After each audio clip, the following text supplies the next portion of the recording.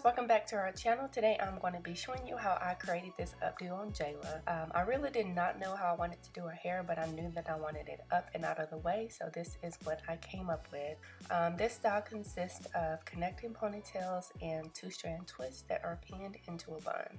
So I'm starting on freshly washed and blow-dried hair. I've already parted her hair into 3 sections, as you can see here. In that back section, I'm just parting it straight down the middle for a total of 4 sections. For this hairstyle, I'll be using a new product. I typically use a jam or a gel for these types of styles, but today I'm only going to be using an edge control. Here we have first and second touchdown edge tamers. They actually have 6 different edge tamers in store, but I only have 5 here. The second touchdown edge tamers have a lighter hold, and the first touchdown edge tamers have the stronger hold, claiming to last between 18 to 24 hours. Every single one of these products smell amazing. Each one has its own smell, and it was really hard to pick which one just because they all smell so good, but I ended up going with the orange jar, and this product claims to last up to 24 hours. So for each ponytail, I add the edge tamer and brush it in with my edge brush. Then I take the rubber band and secure it, making sure that it's not too tight. Before connecting the ponytails to the next row, I add a little bit more to the hair. I add a little bit more of the edge tamer to the hair and kind of twist it down. This just prevents the hair from swelling and keeps the frizz at bay. But once that's done, I connect it to the part above this ponytail on the opposite side.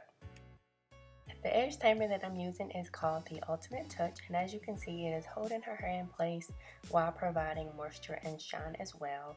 I was hoping that it would not make her hair hard and crunchy, but no, it was perfect.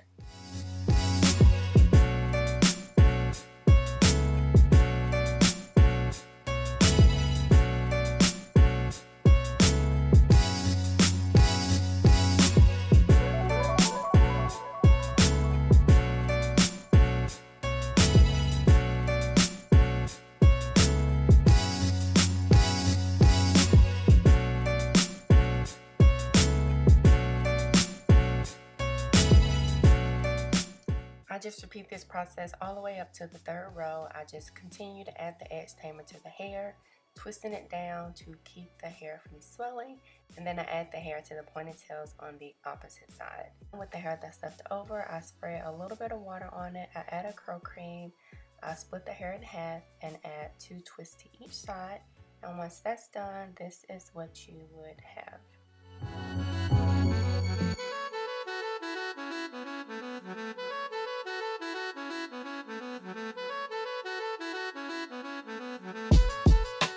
Once I get to the top, I add another section directly in the center of her head.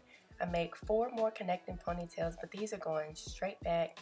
I'm adding the edge tamer and brushing it in. I'm just adding it to the parting area, just trying to make sure that everything is sleek and slicked down, and I'm making sure that the ponytails are not too tight. Once these are finished, I split the hair into 2 and added 2 twists here as well.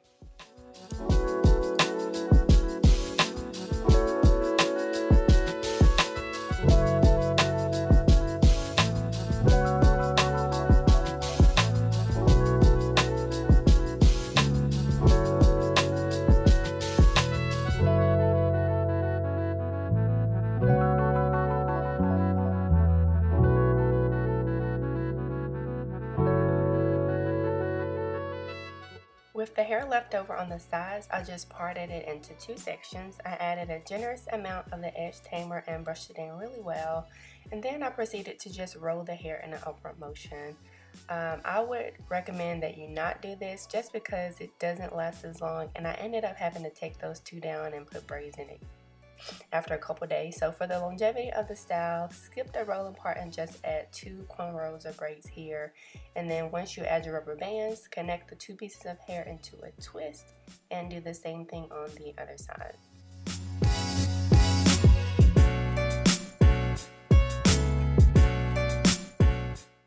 Once all that's done, the hair should look like this, and I just gathered all the hair into a ponytail, and I took a couple of bobby pins and pinned it into a bun.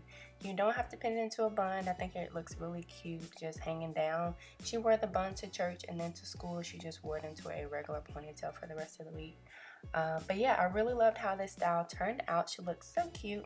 If you're interested in the first and second touchstone edge tamers, they are available at your local beauty supply store. I will have a link to their Instagram page down in the description box.